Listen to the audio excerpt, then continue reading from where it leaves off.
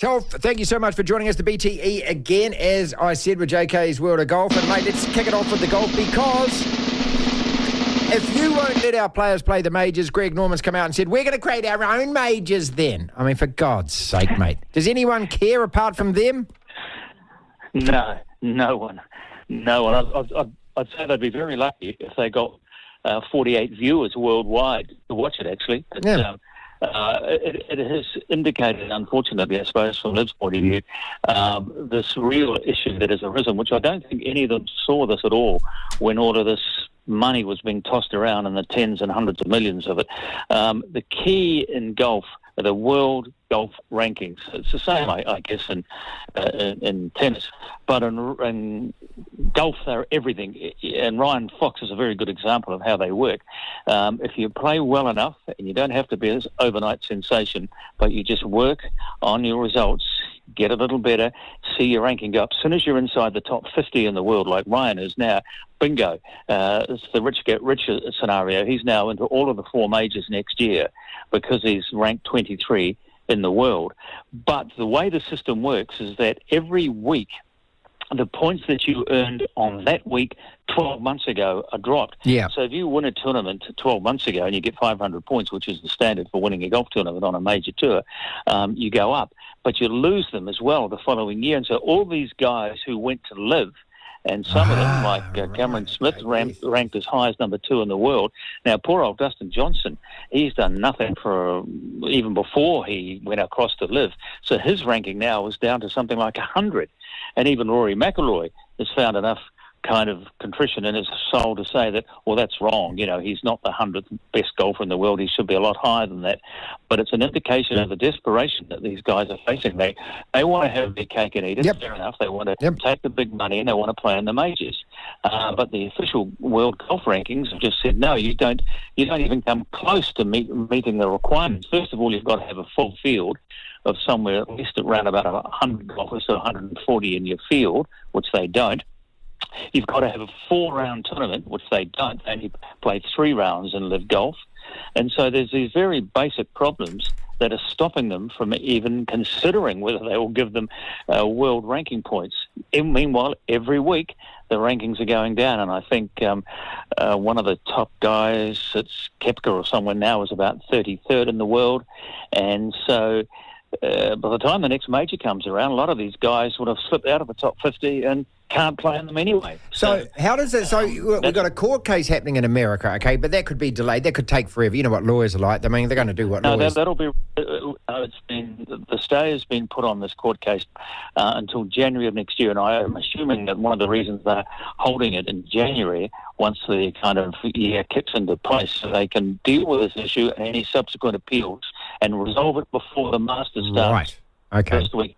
Yeah. Could the Masters, if they wanted to, Brendan, because they're so independent, BTE, Brendan Telfer Experience with us, could the Masters turn around and invite these LIV Golf players? Because they operate completely... They're right, okay. Absolutely. In fact, most of the majors could do that. I mean, the Masters is a world to its own. They don't have anything like 144 or 156 starters in the field. It's a private company. It's a private golf course. It's been going since 1935. This event is just called the Masters, and they decide who goes into the field. But in recent years, they have conformed to the top 50 role, but they also have these weird sort of exemptions, like if you've won in the past, even if you're 83, you can still play it next year. Yeah. That's right. Arnold Palmer turned up every year. That's right, yeah. Yeah. And so they have this particular rule, and no one will argue with Augusta because it's the most prestigious golf tournament in the world, even probably, you might argue, ahead of the British Open.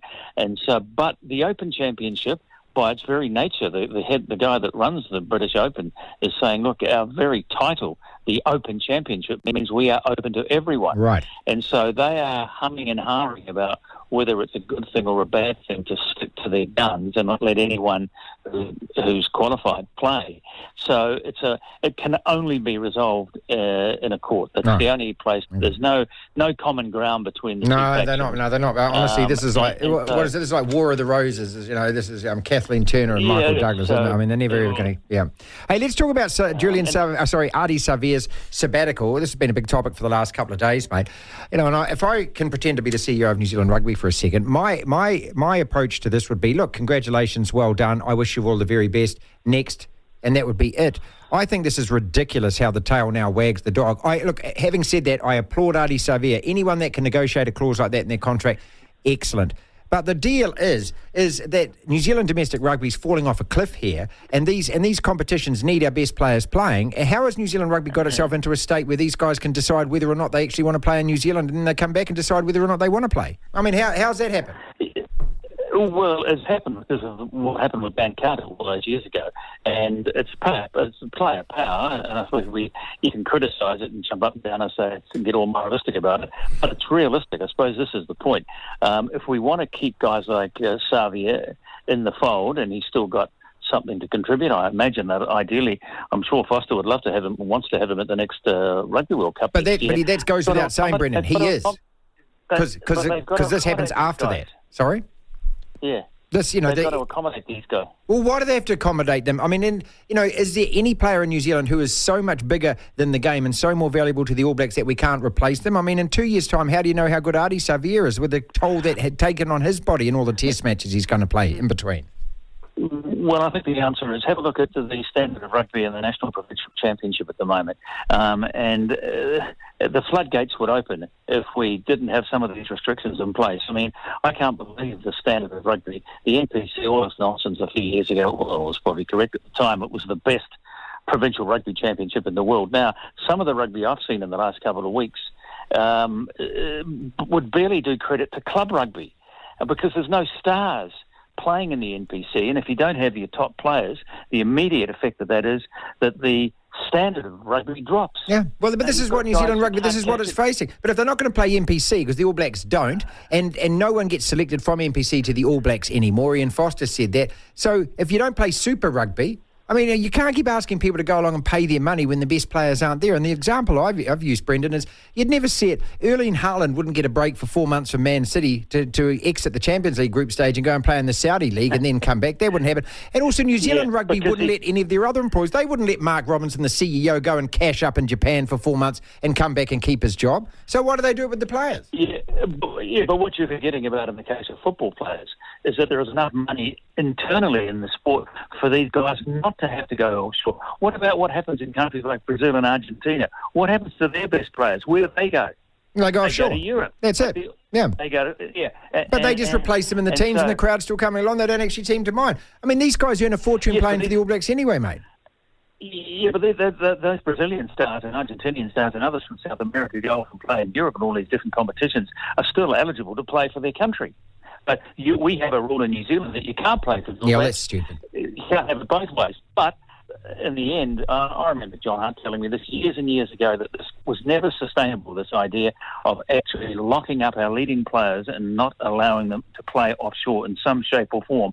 But either that, live with the system at the moment, which does great, or open the floodgates and let them all go. Yeah, but I think that, club rugby in England is collapsing. Every single club is in financial distress at the moment, and Wasps have just gone into liquidation or receivership. There's not that many places available. And the thing is, once you leave our shores and go somewhere else, Brendan, you become an ex-All Black at that stage, and your value dips and drops from the moment that you leave the country. 2 years from now, you are an old All Black. And with Ardie Savea, as brilliant as he is, he hasn't won a World Cup for us. If he doesn't win a World Cup next year, he's just going to be another player who was a good player. He's not going to be a legendary player. But again, I applaud it. Let's move on to 1968, because we were talking about this yesterday, the anniversary of both Bob Beamon and Tommy Smith and John Carlos. And you talked to Tommy Smith. That was an extraordinary moment in world sport, that Black Power salute. Well, it was, and it still is, and it still retains its prominence for reasons that probably don't have much to do with athletics. I mean, at the time in 1968, it was an extraordinary gesture, and that these two men knew what they were doing. and became the most hated men in America. Amazing. They were haunted by the head of the IOC, this white supremacist, a guy called Avery Brundage, who did a deal with Hitler back in the 1930s to get the Berlin Olympics in Germany. And he was still running the Olympic Games in 1968. Was he before Samaraj? He was before, because he was just as evil. Yeah. He ran the Olympic Games from the 1930s up until the 1970s. Wow. And he had enormous power, so he haunted and harassed these two guys. And it strikes me as extraordinary when I think about it, how the dark ages of American race relations back in the 1960s, that these two men, simply by making a gesture for racial equality and against poverty, was so maligned and so hated and heaped with vitriol in 1968, yet within 40 years, America had elected a black president in the form of Barack Obama. Yeah. So one of the reasons why that gesture of those two, and we shouldn't forget Peter Norman, the Australian, who supported them fully and had a badge on the little shirt that he was wearing on the victory dais, supporting their project against poverty. One of the reasons why it has stood so prominently for 50 years is because I think the legacy of those two men will be that the tremendous progress that black professional sport has made in America can be traced back to the defiant stand of those two in front of the world audience in Mexico City in 1968. They were treated as demigods and still are, revered rather like Muhammad Ali amongst the black community of America for what they did. And you look at the leading sports in America now, dominated by black athletes, Americans, male and females. Yeah. And what people don't a lot of people don't actually know or connect is that there was a political movement called the Black Panther Party. That's what they were in support of, because the Black Panther Party was about, kids, schools, food and homes, as much as walking around with rifles and that, and actually challenging police brutality and things. And also 1968, mate, go back to it. I mean, that was when Martin Luther King got assassinated, right? That was before the Olympic Games. Yeah. Bobby Kennedy got assassinated. So remarkable. And also Bob Beamon. I mean, we're looking at the footage of this. Mate, they didn't have a tape measure long enough, Brendan, to measure his long jump. Isn't that out of it? Crazy, eh? Yeah, it's amazing. That's why I can still remember that distance embedded in my mind. 8.90 metres, and I can tell you... 29 and a half feet. 29 feet, 2.5 inches, Mark. There you go. Don't forget the 2.5 inches. Yep. And the remarkable thing about that is, in 54 years, the world record and the men's long jump has only been broken once, and that was by another black American, Mike Powell, in 1991, and it is still the world record today. Wow. He went out to 8 metres 95, and I mean, it must be noted in the case of Beamon anyway, that in 1968, when the Olympic Games were held at Mexico City, it was about 4,000 feet, metres above sea level. And what happens in that thin air, it's fantastic for sprints. I mean, Tommy Smith, who won the gold medal in that 200 metres, the controversial race with the salute that he did, he broke the world record. And ever since then, since 1968, there's been two classes of world records for sprinting. One at lower altitude and one at higher altitude.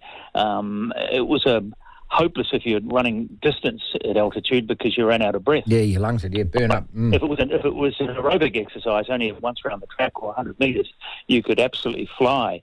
And so that's why those guys were able to run so fast. And Beamon, of course, generated enormous speed down the runway and went out to 8 metres 90. And it was an amazing performance, and only betted once since then. Okay, trivia question for you. New Zealand won a gold medal. What in?